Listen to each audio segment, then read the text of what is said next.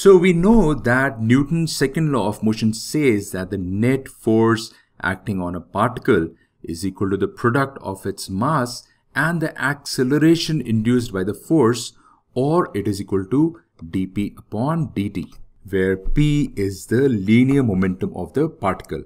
So the question is, the way we draw analogy of most angular variables with linear variables, can we draw a similar analogy over here? And if this is true, what we can say is that the net torque acting on the particle should equal to dl upon dt. Or essentially what we are saying is that the vector sum of all torques acting on a particle should equal to the time rate of change of momentum of a particle. So let us go ahead and test whether this equation we've written over here is true or not.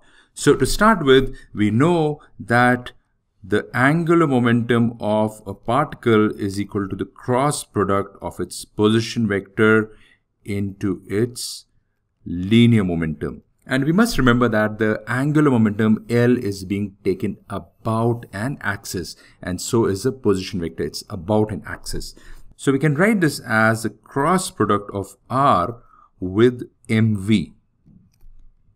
And this in turn is equal to mr cross v. Now going ahead, I'll be dropping these arrows because it's a little inconvenient, but you must assume that these are all vector calculations we are doing. These are all vector derivations. So we can say that if L is equal to m r cross v, so if we take the first time derivative of L on the left hand side, you'll get dl upon dt, and the right hand side would equal to m into r cross dv upon dt.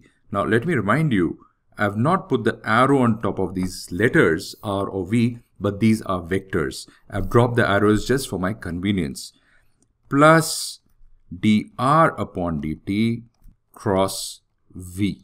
And if we simplify this, what we get is dl upon dt is equal to m times r cross a, because dv upon dt is nothing but linear acceleration, plus dr upon dt we know is vector v or velocity, and this expression becomes v cross v, which we know would be 0 because cross product of a vector with itself is 0, because the angle between them is 0 and sine of 0 is equal to 0.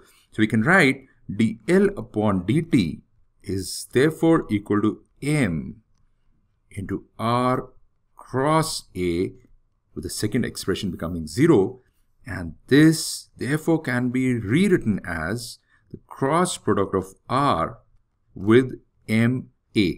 And let me introduce the vector signs over here to be accurate and correct. And what we can see is therefore dl upon dt is equal to the vector product of r with the net force acting on the particle, because m into a is nothing but the net force on the particle, which can be rewritten as, in a simpler way, we can write it as sigma of r vector with vector f.